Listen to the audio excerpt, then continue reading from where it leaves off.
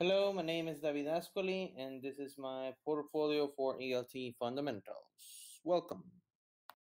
Okay, the first activity is graphic organizer. This was a difficult assignment. Mine was a mess.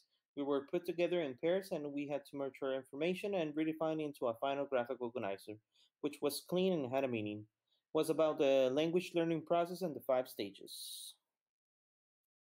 Number two is definitely journal entries. They made me rethink my point of view because I had to approach from a student's view due to the lack of teaching experience, but now my perspective has changed. Moving on. My number three pick was the case study. I mean, come on. We had to read to solve, and I'm not a fan of a reading skill, but was very good practice because from all the information we had to check at least half I will remember, right? Right? Okay, now number four.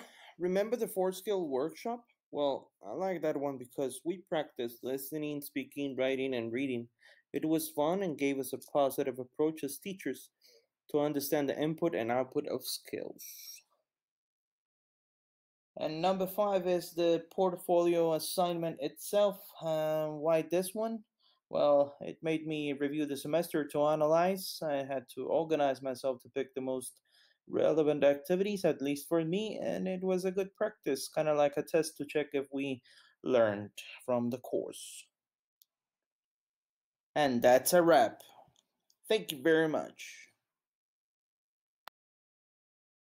Created using Powtoon.